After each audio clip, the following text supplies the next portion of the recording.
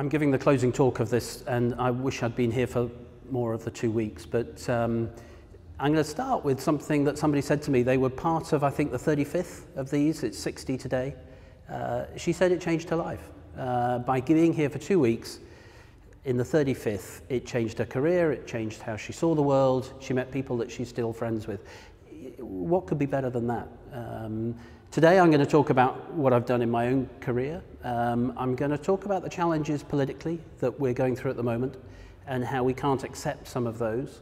And I'm going to choose something which is close to my heart, which is around emerging infections and the challenge the world faces, but really just as an example of how, unless we come together as a world and address common challenges, we won't be able to address any of the great challenges of the 21st century. Climate change, emerging infections, inequality around the world.